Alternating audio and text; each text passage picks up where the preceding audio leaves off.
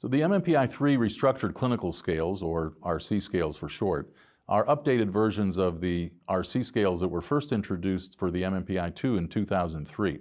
So these scales have been in use for quite some time, and in addition to the years of clinical experience with these scales, we have a very sizable empirical literature that's available to guide their interpretation. For the MMPI-3, we've updated the scales, we've shortened some of them while maintaining the reliability and validity, expanded the coverage of others. For example, the ideas of persecution scale, we wanted to add some items that aren't quite as extreme as some of the RC6 scale items were on the MMPI-2RF.